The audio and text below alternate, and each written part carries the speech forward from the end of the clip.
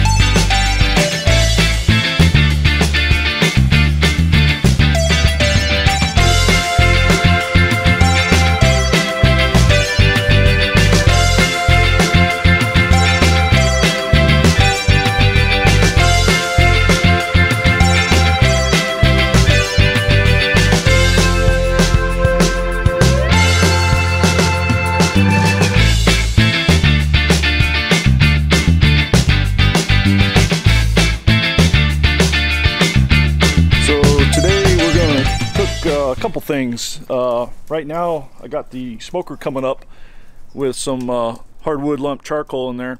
Okay, I'm sure most of you know how to start a fire in the smoker. If not, there's plenty of videos out there, but what I am using is 100% lump mesquite charcoal.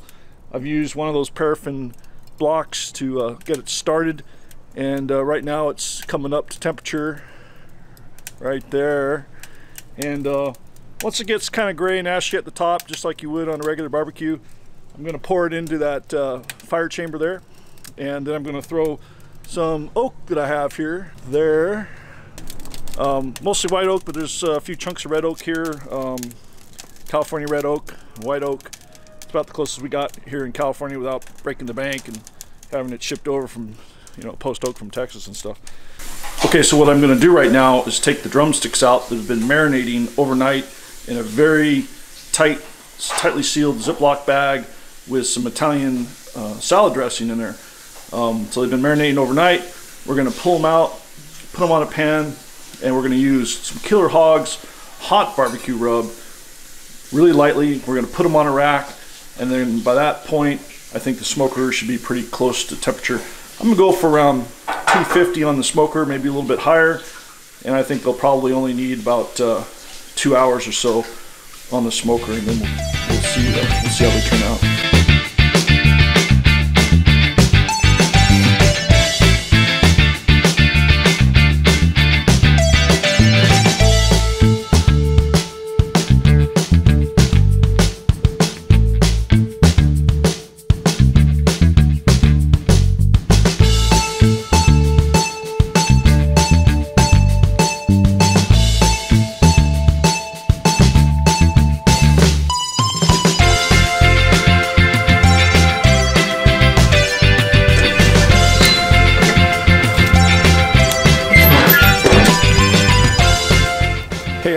anyways, guys, be sure to like, subscribe, tap that bell down there to get notifications every time we upload something. Be sure to check us out at greenhornbarbecuebeer.com. There's a little bit of behind the scenes stuff there, some links to some rubs and some favorite gear that we like, and maybe you can find something that you guys might want to try out and expand your barbecue influence.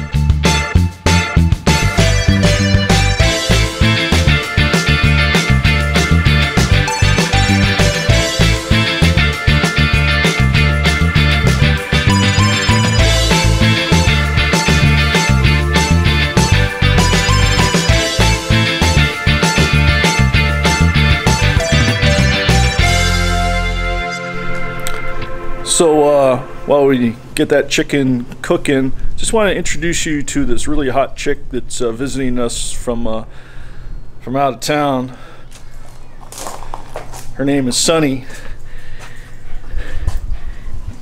and she's a cutie. Oh, there she goes. Uh-oh. Where'd you go? Oh. So she's definitely shy.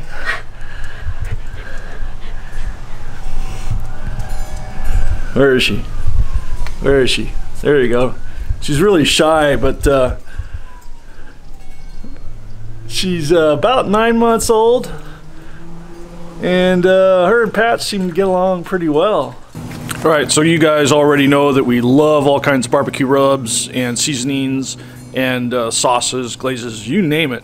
So from time to time, we're going to drop a link down here in the description to Amazon, directly linking you guys up with some of the best rubs that we found, and also that are out there by popular opinion. So go check it out. If you found something that you want to suggest that we drop in our links, go for it, and be sure to check out greenhornbarbecuebeer.com, because we'll also have some links to some other stuff there.